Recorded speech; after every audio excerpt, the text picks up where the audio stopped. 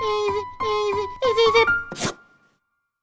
Hey there, my name is ezyZip Jr. and today I'm going to teach you the basics of compressing a PNG file online using ezyZip. My laptop keeps heating up because I have so many PNG files on my hard drive that aren't compressed, so I'm excited to get into it. Firstly, navigate your way to the Compressed PNG Images Online page on ezyZip. The link will be in the description. Secondly, click either the Select PNG Files to Compress button or the Select from Dropbox button. The PNG files you select are up to you. And remember, there's no size limit on what you pick, so go crazy. After selecting the files you wish to compress, it will give you the option to either save them individually or save them all to a zip file. I chose to save them all to a zip file.